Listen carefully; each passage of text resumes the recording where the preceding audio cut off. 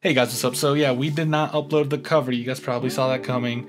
It was a little short week notice too to start recording and all sort of stuff without us even knowing what we need. And the mic is right here that we are using. It's the Rode USB mic, condenser mic, whatever it's called. It's a good mic for audio. I don't know if you guys can tell the difference between this mic and my Rode on my camera. But in that sense, I finally figured out what we needed to do in my room. And I decided to make this like journey of creating our first music cover for you guys. So this is gonna be like a vlog of me explaining what we did, some maybe vlogs of me trying to play and all this other stuff. The one thing that we did need were these acoustic foams. I forgot to pick them up when we were gonna record. I need to put them all around my room because there's an echo that comes up from up here, and it's just a weird echo on like my voice when it registers.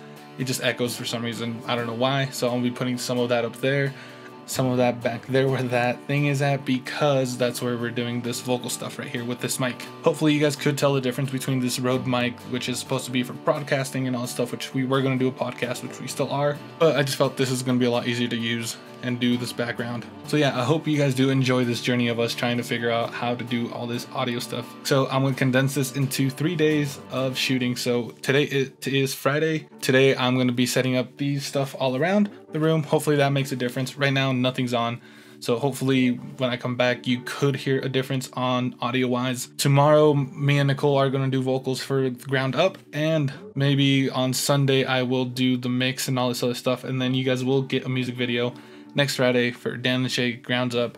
And yeah, this is pretty much what we hopefully need. I figured out the whole recording thing on Cubase, which we're using. That made this guitar sound so much better than Logic X. So yeah, I hope you guys enjoy this journey.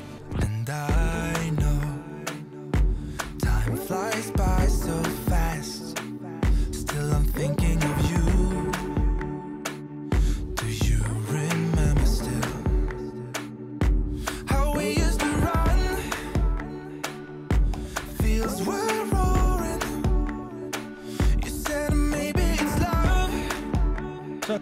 So yeah, you guys pretty much just saw me putting up all of this acoustic foam. I put like 3 and 4 on the sides. That one back there, I need to take that out and legitimately put something else there so the audio cannot come back to it. And yeah, I don't know if you guys are going to be able to tell a difference that quick, because I don't know if that's actually going to be a big difference. There's like 2 right here.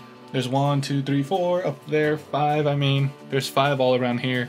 And there's a lot of stuff too that can be even helping without me even realizing, because I have a lot of like little toys up here and all this pop stuff with like fur on them, so that might be dampening the noise.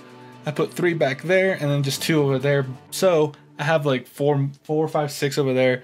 I'm just gonna lay them across on that thing just flat. So yeah, I used some Velcro stuff, and if I use that glue stuff, it might take the paint out, because my room is honestly a color, so I don't want to see the white and then the blue. So yeah, that's why I used that Velcro thing. It was annoying trying to rip every single piece, but got it done. Took me like an hour, and now all I have to do is record the guitar for the song for tonight, and then tomorrow we're doing vocals, and then maybe Sunday we might be doing something else. I'm not 100% sure, but yeah, I'm just gonna leave you off with doing some guitar stuff, and I might come back and talk, or I might not until tomorrow. So I'll let you guys know how the recording went.